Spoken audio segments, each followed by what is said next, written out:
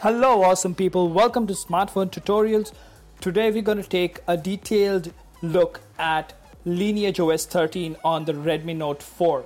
That's correct. We're going to cover almost every feature. We're going to talk about the FAQs, the bugs, and what makes this operating system stand out compared to MIUI.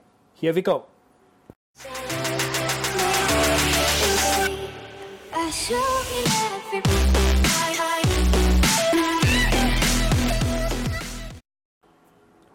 To start with, let's talk about the very important points that have been a main concern for users when moving to this operating system from MIUI.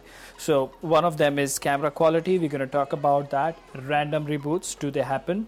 What are the major bugs? Voice over LTE for Geo users, is it working or not? How's the battery backup? Is fingerprint scanner working or not? Now, to begin with, the camera quality is decent. I would say it is 70 or 80% compared to how good it is on MIUI. You can use Qualcomm camera or Google camera or any other third-party solution because the camera app supplied with this particular ROM doesn't work that well. We will see the samples in a while.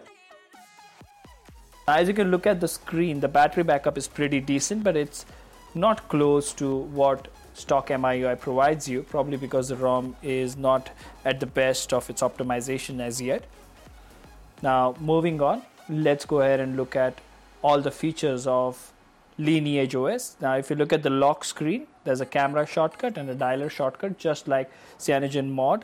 And you can have a pattern lock, you can have a fingerprint lock. Yes, fingerprint sensor is definitely working fine.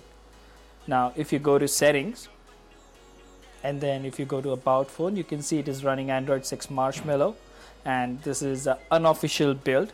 This is the third build which has been made by XDA developer Abhishek, and it's pretty stable. If you go to developer options, you have all sorts of advanced options. Now, let's have a look at the Trebuchet launcher. It provides you a lot of customization options like the search bar, icon labels. You can set a scrolling wallpaper. You can decide the grid size. Along with that, it allows you to have a rotating home screen or a rotating launcher. The draw style can be configured. Color can be configured. So basically there's a lot of customization as is expected from a CyanogenMod based ROM. So Lineage OS is nothing but a glorified CyanogenMod because Lineage OS is what CyanogenMod used to be. Now, as you can see, the launcher itself, Trebuchet has an app lock feature wherein without the need of any third-party application, if you go to the settings of Trebuchet launcher, you have an option to go ahead and lock the app and it would simply disappear from the menu or from the app drawer. And then you can use a pattern to unlock that particular app, or you can use your fingerprint as well.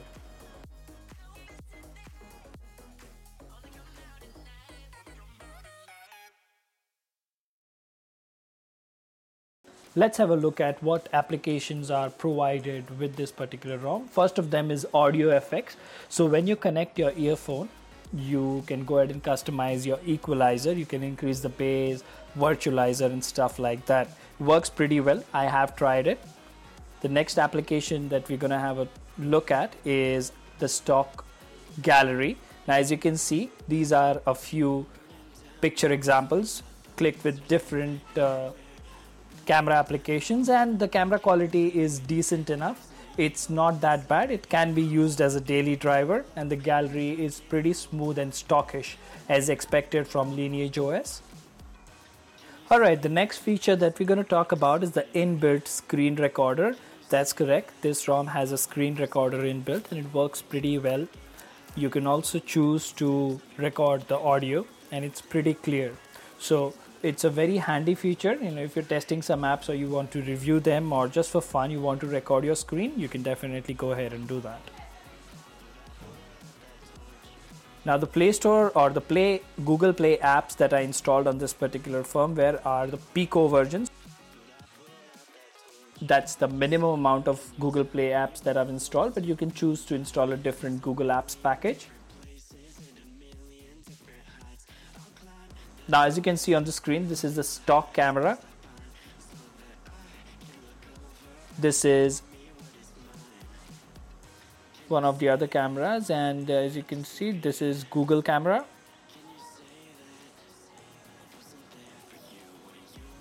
And this is your Qualcomm camera. So whatever camera applications have been used, they slightly differ in terms of detail and stuff, but most of the third-party solutions do a great job and you should not have a problem. Now, if you long press on any of the status bar icons like Wi-Fi or Bluetooth, it will directly take you to the settings. So that's pretty convenient. And as you can see, you have themes and a lot of other customization options in the status bar itself. Now, themes work pretty well. This is the CyanogenMod theme engine. So all CM themes are compatible with this particular theme engine.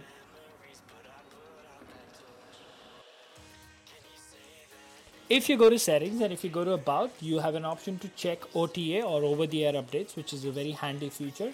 You don't have to manually download the ROM and go ahead and update it every time. You will just be getting OTA updates if it is supported by the person who is building your ROM. Now, moving on, if you go to advanced options, you have a very handy feature called advanced reboot, or you can decide to relock the bootloader if you wish to. You have root access baked into the ROM, so you don't need to flash Super SU or Chainfire Super User. So that's something very handy.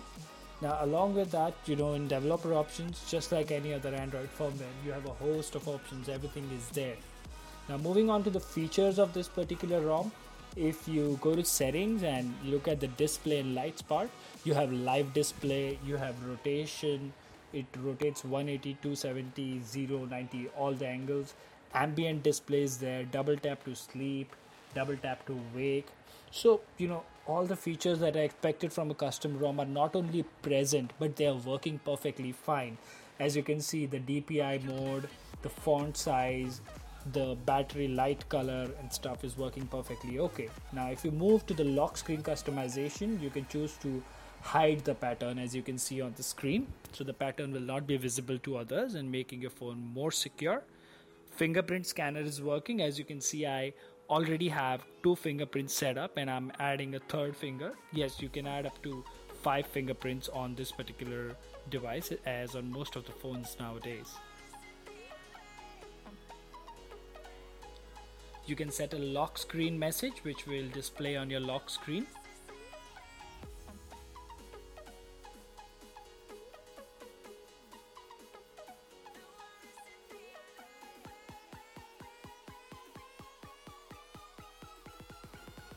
So remember, if you like this video, like, share and subscribe. And no, we are not done yet.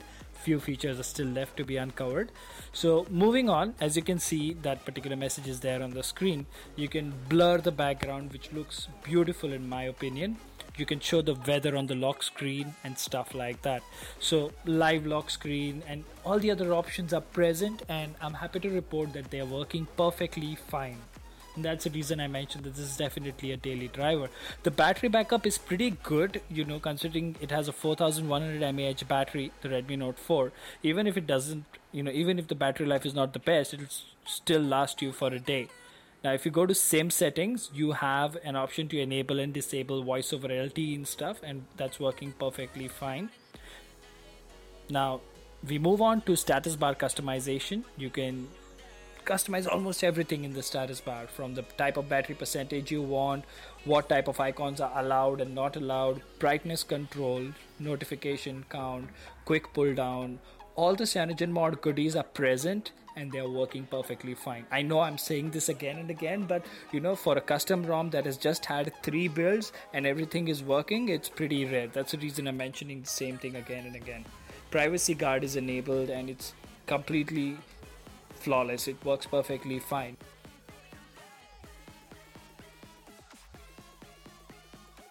Again, we have protected apps over there.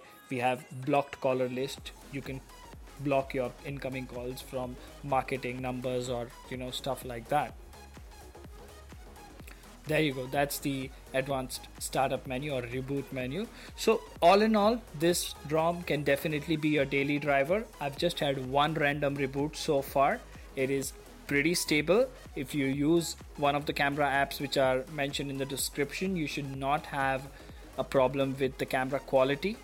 and all the customization options, all the features of the ROM work perfectly fine with rock solid stability.